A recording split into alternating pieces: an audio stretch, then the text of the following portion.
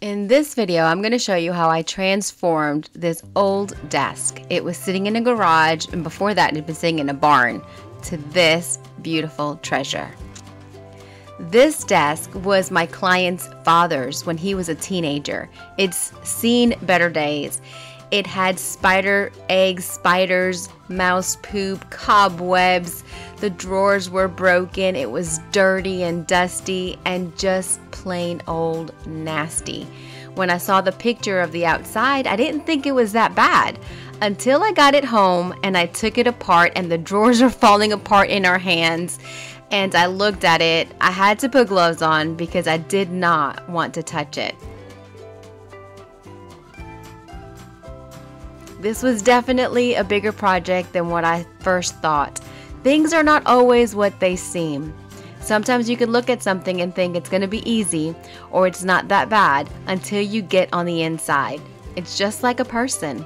There's always value when you put some hard work and you get to it. So we had to get to the nitty-gritty. The first things first. I brought out my vacuum and I tried to vacuum out all of the inside nastiness, the stuff that couldn't be seen on the outside. Just like a desk or furniture, we have to get cleaned on the inside before we can be good on the outside. So I vacuumed up all of the cobwebs, all of the mouse poop, all of the spiders, and then it needed a really good cleaning.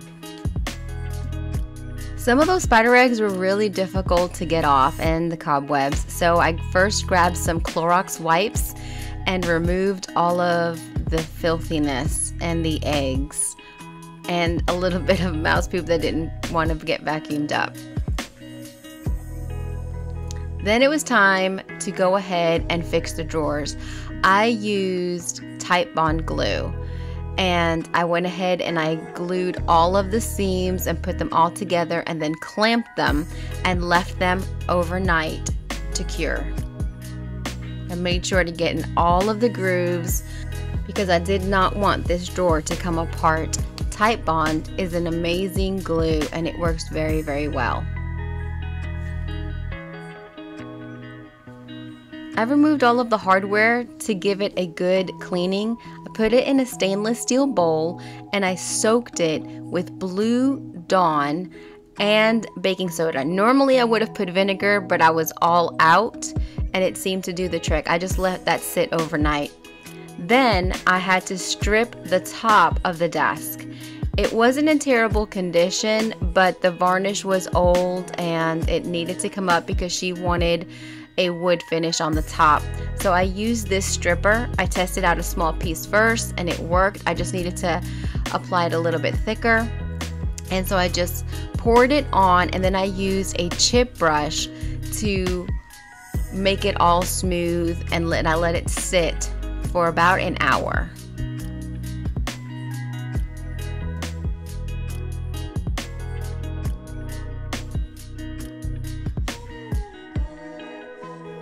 Then with gloves and a putty knife, I went ahead and I scraped up the varnish.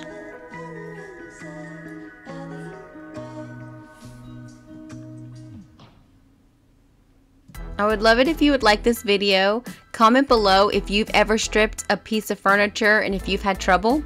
And don't forget to subscribe to my YouTube channel for more tutorials. Thank you for your support. The products that I use here, except for the stripper, can be found on my website, lisaboondesigns.com.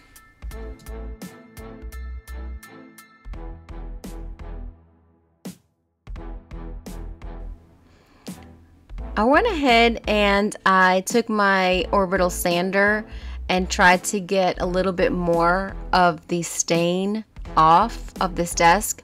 It was cherry. I knew it was going to bleed, but I wanted to see what I could get off.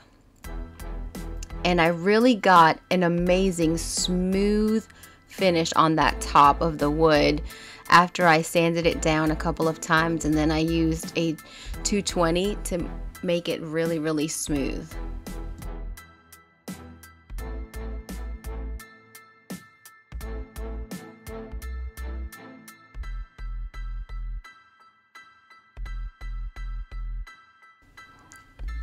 I did multiple cleanings on this desk. I did use Krud Kutter.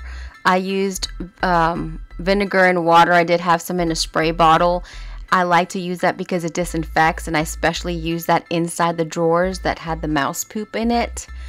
And after I cleaned it, I was pleasantly surprised. It cleaned up very, very well.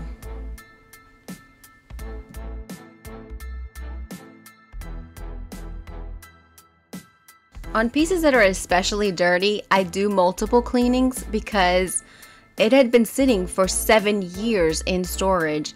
I like to use these Brillo pads to really scrub. It had a lot of dirt dauber.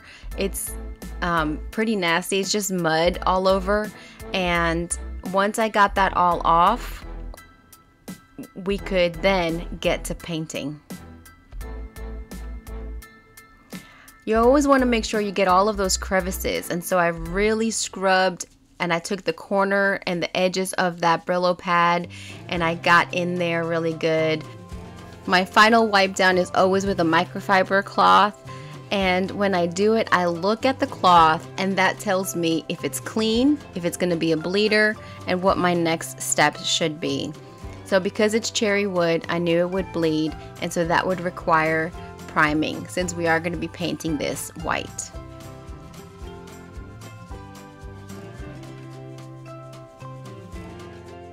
As you can see, I wasn't kidding. This thing was dirty, filthy, and so it took a lot of cleaning. But you're only as good as your clean product.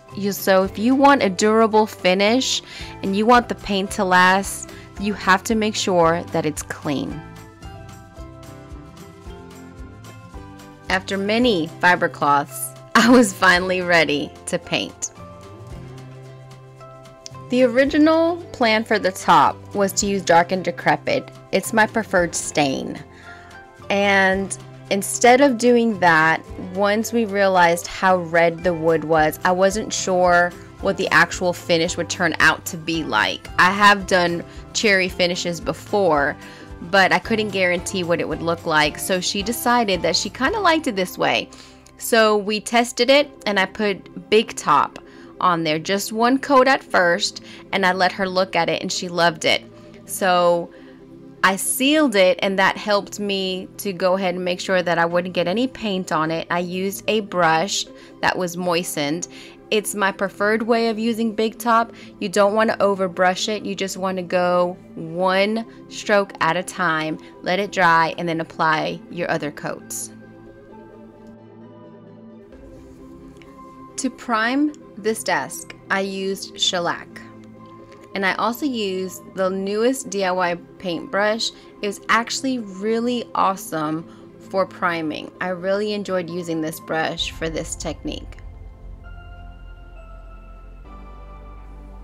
From experience, I know that bleeders are gonna bleed, so you really want to seal that in, and I did apply 2 coats, and I even put some on the inside of the drawers as well.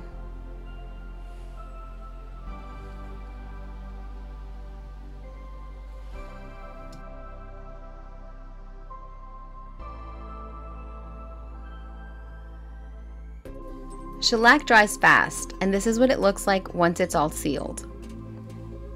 Big difference, huh? Here's Ginger. I can't paint without her being right under my feet.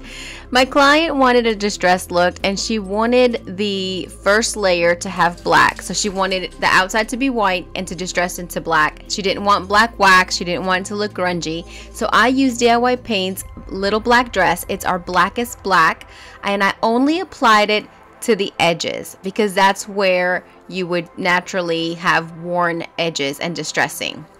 And then I went ahead and I sealed it with shellac. And I sealed it because DIY paint is water-based and it's activated by water or paint, and I didn't want to have gray. I didn't want it to blend.